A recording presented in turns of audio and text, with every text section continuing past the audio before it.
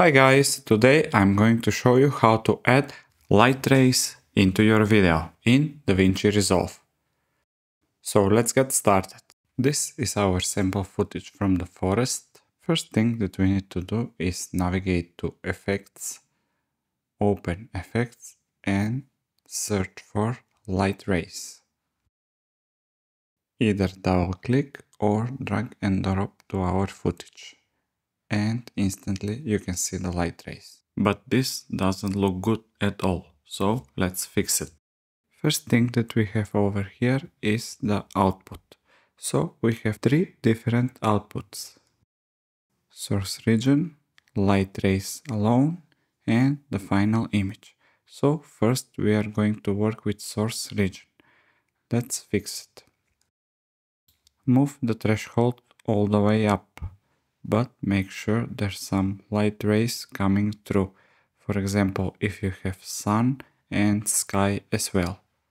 Let's go back to the final image to review it. And this look way better. But the sun rays are way off. Next thing that we are going to do is mess around with the position to make it look more natural. You can change the x-axis for left and right and the y-axis for up and down the light rays.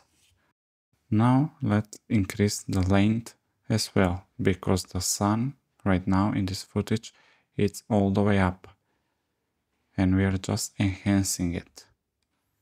Let's soften the light rays a little bit, and I think this looks better than before. So now let's adjust the softness a little bit, make them more soft, and also you can change the brightness. We are all doing this to make it realistic as possible. If you're going for very subtle light, you can change the brightness all the way down, and the composite type always put to screen.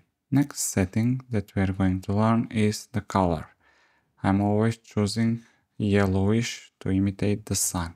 So let's pick this one for example, and you can notice instantly how our light rays, instead of white, they turn to yellowish.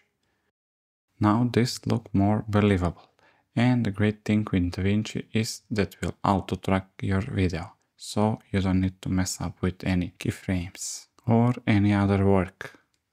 Okay guys, this is it. You just need to drag and drop the effect and DaVinci will do the rest. Tweak the settings a little bit to look more natural. So that's it for today.